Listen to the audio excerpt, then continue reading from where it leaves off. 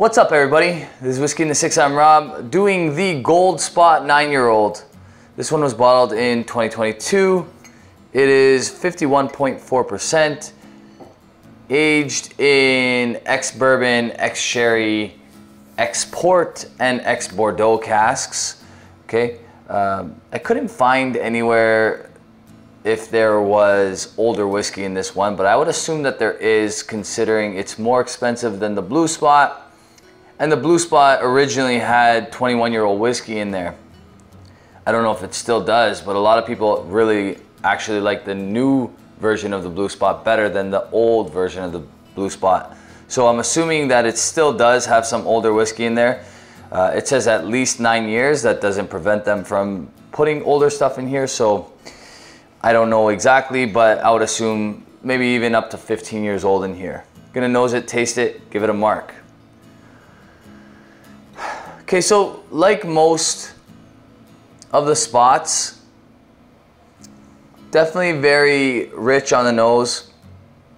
Get a lot of fruit-like notes.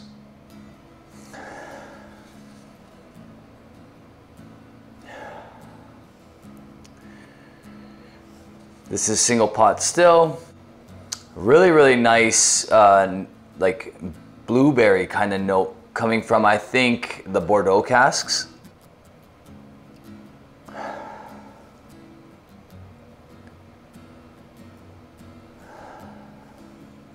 Could even be the port pipe that it's coming from, or the port pipes.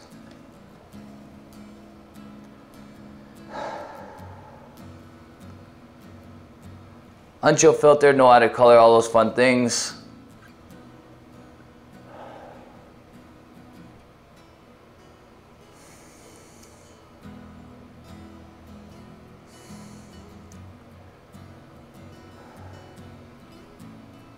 Really, really nice nose. Almost candied-like nose.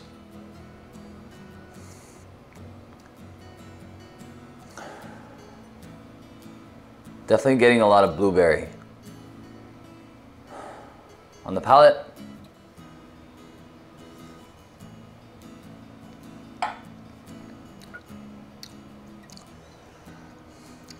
Not a lot of heat up front, but it warms up on the back end.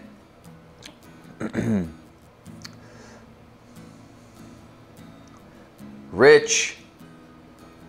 It's better than when I first opened it. It's definitely opened up a little bit. Like a syrupy almost texture to it.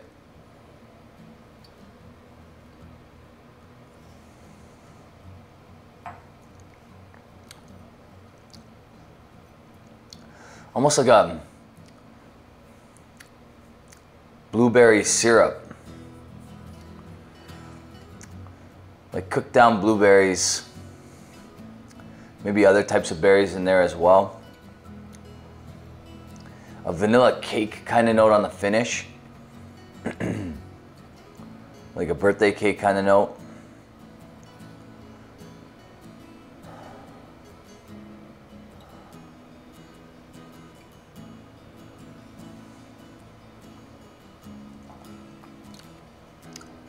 Yeah, like a pound cake almost. Vanilla, maybe a touch of like milk chocolate. But definitely that blueberry note is predominant. This was available at the LCBO. It's a bottle split for me and my buddy Paulo. Really good stuff. Probably about 175 bucks if I remember correctly, as far as price goes, which tells me that there probably is older stuff in here because it's more expensive than the 15-year-old. I know it's cask strength, and the LCBO charges a number for anything above 46%. But that being said, it's still 9 years old.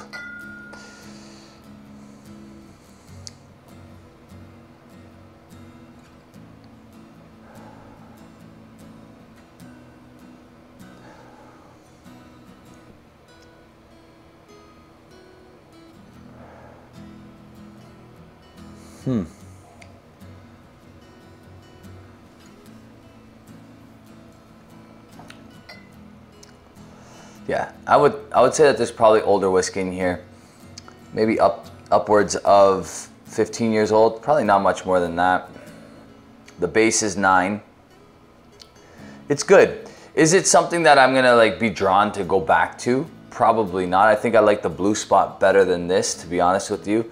I can't remember exactly what I scored the Blue Spot, but this with my new marking system will seem like it's much less. I wouldn't say that this is that much less in quality than the Blue Spot, but it is to a degree. I think the Blue Spot was more inviting, more of a whiskey that I wanted to go back to. So for all those reasons, I'm going to give this one an 83. I think it's very good. Would I buy it again?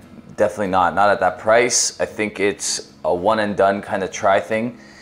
This is the 135th anniversary version. I'm not sure if they're going to do another one. It's possible, and maybe it'll improve like the Blue Spot has. But for now, it's an 83. So according to my old scale, that would probably be an 85 if you're keeping tally here. So still not significantly a great score according to some of the stuff that I've done.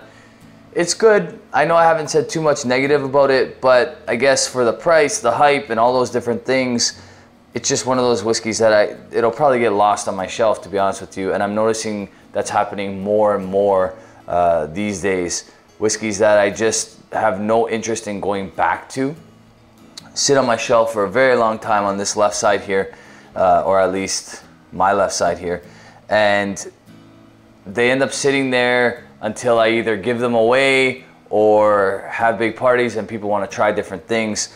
The stuff that I really enjoy tends to go a little bit quicker. But even now, with all the stuff that I have to review on my right here, I don't even get to go back to the stuff that I really enjoy either. So this has sat on the right side for a while and nothing really called me back to it. So I have to factor all that in, and that's why this is an 83 for me. Good, not great. Would I buy it again? Probably not. Definitely not at that price. That's it for me, guys. I hope you liked this video. If you did, give it a thumbs up. If you really liked the video, hit the subscribe button if you haven't already. You can follow me on Instagram, Twitter, Facebook, and you can support this channel on Patreon. Cheers.